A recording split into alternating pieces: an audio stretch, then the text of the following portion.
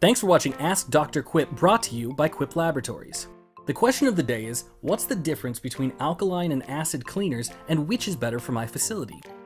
For facilities looking to implement a facility hygiene game plan, this question comes up quite a bit in the early stages. After all, cleaners are one of the most basic components of a proper sanitation regimen.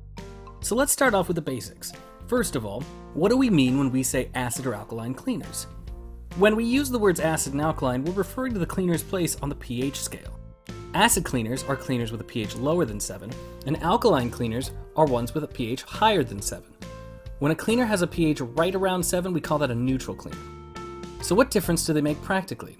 Acidic cleaners, like our acidulate line, are often used to remove mineral deposits or oxidation on many of the surfaces you use every day. They can be exceptionally handy to brighten metals, clean glassware, and in cage-wash solutions. Acidic cleaners can also be used for removing any starches such as food soils, carbonates such as calcite, and insoluble hydroxides such as silicate minerals. Alkaline cleaners, on the other hand, are great at removing soil. In fact, since many soils are acidic, alkaline cleaners can be very effective, particularly against organic soils, such as oils and fecal matter. Many cleaning applications involve both an alkaline cleaner and an acidic cleaner, which can cover an array of different soils and also help to control the pH of the wastewater produced while cleaning. Now that we've covered the core question, let's talk a little bit more about cleaners. After all, what you're really wondering about is the difference that cleaner characteristics can make. At Quip Labs, after we decide if we're going to make an acidic, alkaline, or neutral cleaner, we then decide which surfactants, sequestering agents, and chelators we'll need to achieve our targeted goal. First up is surfactants. The word surfactant is shortened from surface active agents.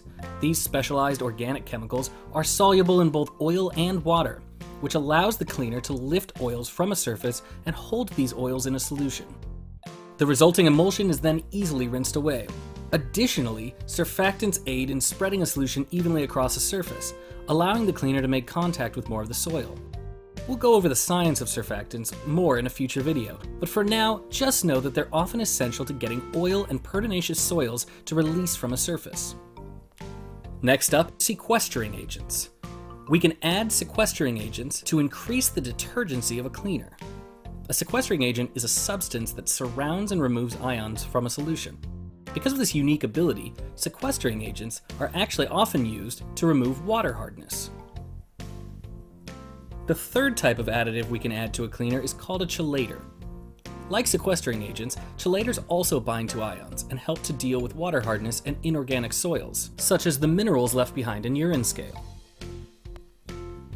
Finally, let's talk about solvents. Solvents dissolve other substances to form a solution. What role do solvents play practically in your facility? Solvents contribute to coupling ability, they reduce surface tension, they control evaporation rates, as well as allowing cleaners to penetrate grease and reduce soil viscosity. And there you have it. Depending on the soils being dealt with and the intended characteristics of the cleaner, we combine these elements together with some serious scientific know-how to create the most powerful and efficient cleaners on the market. Well, that's it. Thanks for watching the latest Ask Dr. Quip video, brought to you by Quip Laboratories. Don't forget to like and subscribe, and remember, Quip Labs makes it safe, simply and sensibly.